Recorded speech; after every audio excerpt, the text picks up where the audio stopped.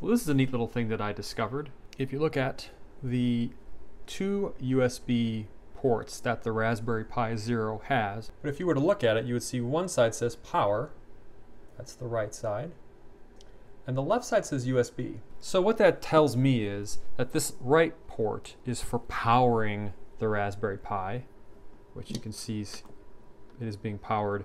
This cable runs off to a USB hub that is attached to a desk lamp that I've talked about in previous videos. But it runs over here to this power in, or power.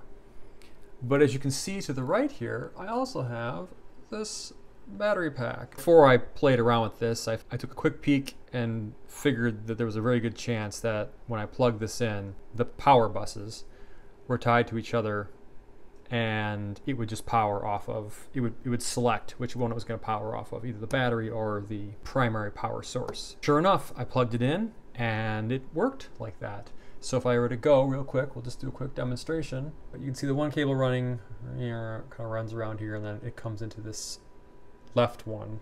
And then this one runs around and goes into the right one. So if I disconnect it, everything stays on.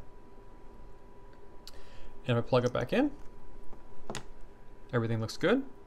If I disconnect the Rav Power battery pack, as you can see I just did here, it still continues to run. The only caveat being this Rav Power in some battery packs, when they turn off, so right now it's still showing 16%, and it'll probably shut itself off in, I don't know, 20 or 30 seconds. But when it does do that, some of the inputs goes to a low impedance state, which is not great because it's a short across the pins before you turn it back on again. So if I turn it back on again and I plug it in, then it will be happy and keep on operating.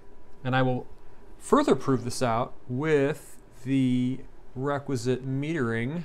Here's what I'm going to do. I'm going to actually plug this, I'm going to unplug this, leave the battery plugged in, and then I'm going to plug the meter into this spot right here. And we'll see the meter come on, and it will show 5.134 volts, no amps, right? Nothing flowing. By the way, this is running my this is running my air conditioner right now because it is quite warm outside. Today it got up to about 91, 92. So right now as I record this, it's 87 outside. Pretty warm. Anyways, yeah, I was gonna use the other one. I was gonna use this guy, but it's not much fun when you don't have, you don't have something on the line. If you just plug this thing in and go like, look, the green light stays on, not as fun. Anyways, I digress. So here is the 5.135 volts. And if I plug this in, I expect to see very little current flowing through. Very little. 8.7 milliamps and 45 milliwatts. It's pretty low. I'm going to now disconnect the Rav Power Pack while it is plugged into here. And there you go. Actually, it's drawing 1.3 watts because there's two relays on. So yeah, there you go. You can see that the full current now is being drawn by the power supply inside my desk lamp. That's the USB hub inside the desk lamp. Go and plug it in. Hopefully I get it plugged in before the power turns off. If not, you will see a bunch of lights come on and it will reset. And I might just demonstrate that just to show what happens, the little bit of a risk that you take. So take it off there. And you can see slowly, it's just like, I don't really know what it's doing, but it definitely load balances and then it just decides, nope, I'm going to pull all the power from this pack. Perhaps it's whatever is the lower impedance source, and maybe this is a little bit lower impedance, so it just kind of like drifts over to that. We'll take a look at the schematic in a minute to kind of further discuss that. Because if I keep this plugged in, and let's disconnect this, let's just do the opposite. We'll put the meter on this side. And by the way, you'd know immediately if this thing cut out because the relays would shut off immediately and you'd hear them click off. So plug this in here. Let me turn it so it's horizontal and actually out of view. Slide this up, slide this up. And so we see, again, about the same, 1.23 watts being drawn. And to unplug this. A little bit more, 1.3, and now I'm going to plug it back in. Now this is on an extension cable, so yeah, I guess the impedance that it sees here may be higher than what it sees across the pack, but once I plug it back in, it stays pretty much the same. Maybe like 5% of the current is being pulled across this. So most of the power comes from here. Now why is this cool? This pack I have been charging up pretty much from solar for the last month. And it takes it about, with the solar setup I have now, that's about 30 watts. And we're getting good sun. This plus 3 or 4 other packs, so it's about 400 watt hours total, can charge in about a day to day and a half. Pretty awesome the way it's set up. So anyways, I've been using this to power the thermostat. So the thermostat is technically like 95%, maybe 90 to 95% solar powered. A pretty neat little feature here, if you're not planning on using this second USB port for peripherals, if you're not using it for any one of those things, you can absolutely use it for a secondary power supply, and you can run things off batteries. And this thing operating as a thermostat, which draws about 0.4 watts idle and about 1.2 when it is. And with about 30 or 40% duty cycle, how do I know? Because I'm measuring it now. With that sort of duty cycle, so about a third of the time pulling 1.2 watts and the rest of the time 0.4, that roughly comes out to, what does that come out to? 1.2. Let's do a quick calculation. Let's have some fun with some numbers. I have nothing to write with. Nothing at all. I have Sharpies. Another Sharpie. Try for a pen.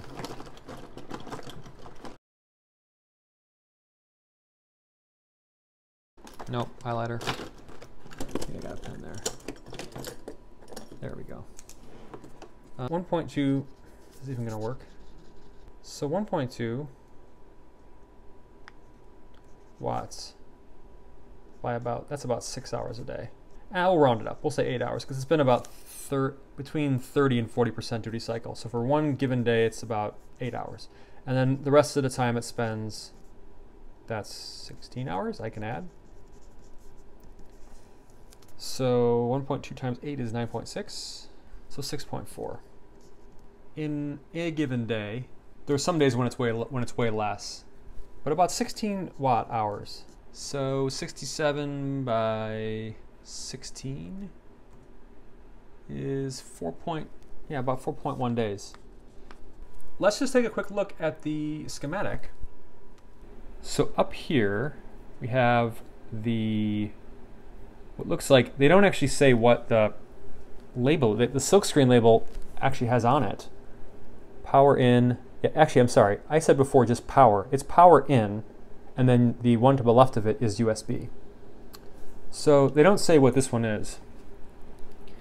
But I'm seeing a decoupling capacitor here, and man, I hope they put some, is there any transient protection on any of these lines? I'm wondering if this is just power in, because it's J1. Is there a J2 somewhere that we can, is this all one? I've not looked at this. Oh, this is all one. Where's the other USB port? That's weird. They don't mark the other USB port? Super weird. This has got to have another page. This cannot be the only page. Table of contents, please. And there's not even a thing here. It says one page. This looks to be like an incomplete schematic. Let's go back over to the raspberrypi.org. Maybe if we look at the 0. All right, here we go. Interesting. They didn't include, this is bizarre. So now we're looking at a Raspberry Pi 0 non-wireless. And you can see there's up here, let me get my drawing implement. So we got power. So here's our power in. And then everything flows into this 5-volt rail. So the 5-volt rail goes everywhere. So we come over to this 5-volt rail and we look at it over here now. What's this? Looks like it's our buck converter. I didn't even look at the part, but it's pretty obvious that it's a buck converter with the inductors, series inductors here that are now dropping with a feedback, providing the 3.3 volt reference and a 1.8 volt reference. So now this makes sense. We got a 5-volt rail coming off the USB port. It's going into this buck converter and then providing 3.3 volt rail and the 1.8 volt rail. Come down here and we look at the other USB port. That better be a USB port. I'll be very unhappy if it's not. Yes, it is. It is.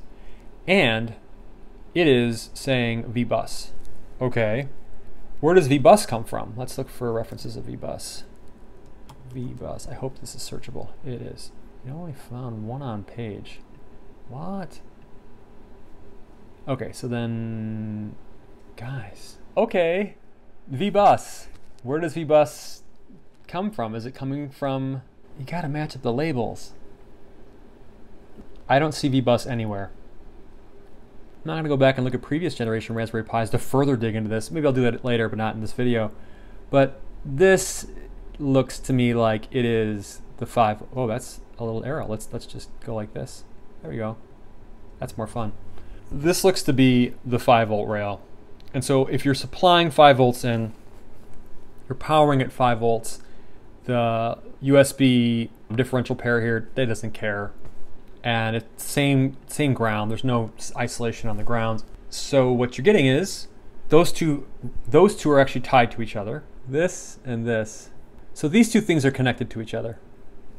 Basically, electrically connected to each other. So whether you power it off this one or power it off that one. Sorry, I'm pointing with my finger. So you power it off this or you power it off this. It's the same thing. And if one drops out, it's just the inherent resistance that's on the PCB between the two of them. And maybe the power in is a little lower impedance because it's closer to all the control electronics that are doing the buck boost power stuff is all right here, power conditioning. Because I can see an inductor there, and is it a smaller inductor for the other one?